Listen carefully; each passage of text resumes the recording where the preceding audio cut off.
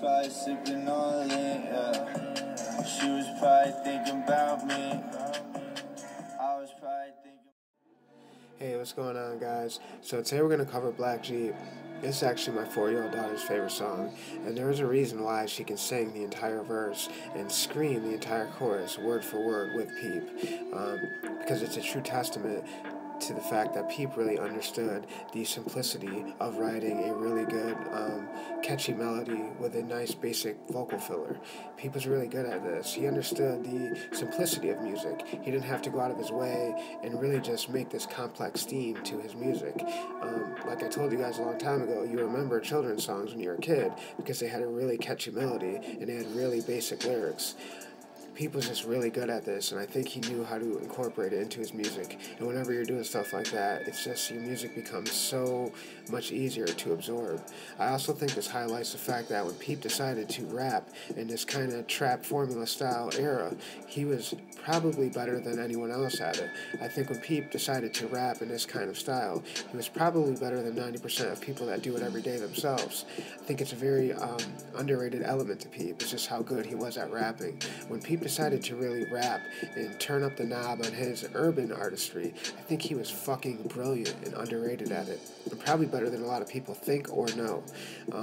Even though Mackned and Coldheart have equally amazing parts on this song, it's really hard for any musician to be able to keep up with Peep in this kind of setting.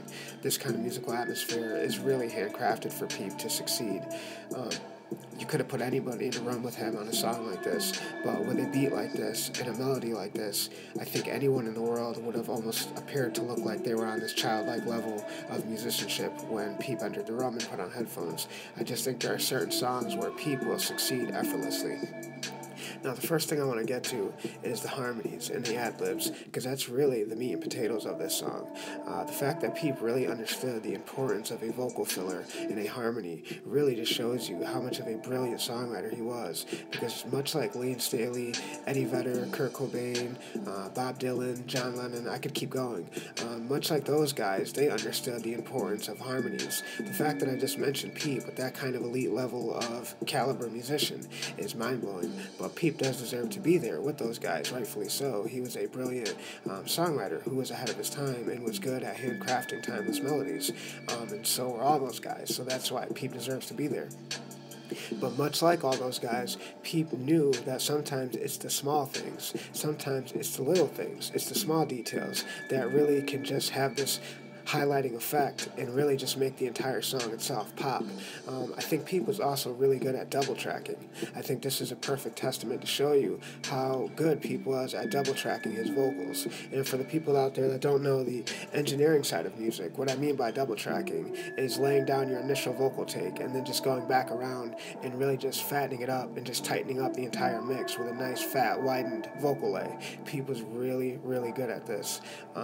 There's just some musicians who are really good at double tracking and really just filling in the blanks and really just connecting all the dots when they do their second loop around. I also think that's important because he did this on the chorus.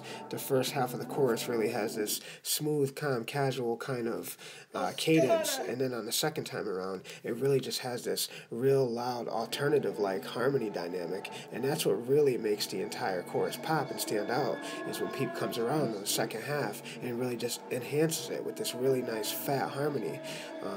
The fact that my daughter can sing the ad-libs more than the verse itself shows you that Peep understood the small things really make songs pop. If you listen to the verse on Black Jeep, Peep's little ad-libs in the background outshine the verse itself. I just think when Peep made music like this, he was fucking untouchable. I really wish this was a song I got to see live too. I wish there was a live video of this song somewhere, because just the fact of how good the song is and the fact that Peep was literally a fire performer, it just would have been something beautiful to see. And again, I don't want to take anything away from Mackned or Coldheart, because they had really good timeless parts, but I just think they didn't stand a chance with Peep doing sections like this with zero effort and rendering a near perfect result. I just think it also shows you that when Peep wanted to experiment with other genres of this style of music, he was better than a lot of people would ever think he was. And it just shows you how many options really were there for Peep. He could have explored so many different roads in this path and this journey of his musical career. Sadly, he passed away untimely, but it's songs like this that fans can really dissect and really look at under a microscope and be like, wow, this kid was fucking amazing. And all his artistry and musicianship was surpassing a God-tier level. This song is just so fucking important. It was produced by Captain Crunch and Better Off Dead, and I think this was along the line of the Gas Sessions. I think it was in a similar timeline, so it just would have been really interesting to see how much music is really out there from this time period, and I really hope they don't change the production on anything that is going to be released soon. This song is fucking amazing. I love Black Jeep, and my kid does too. Black jeans and the all black Jeep, and I got a couple black girls on me, and I got a couple white girls on me, and I got a couple tight girls on me. Hey, ripped black jeans and the all black Jeep, and I got a couple black girls on me.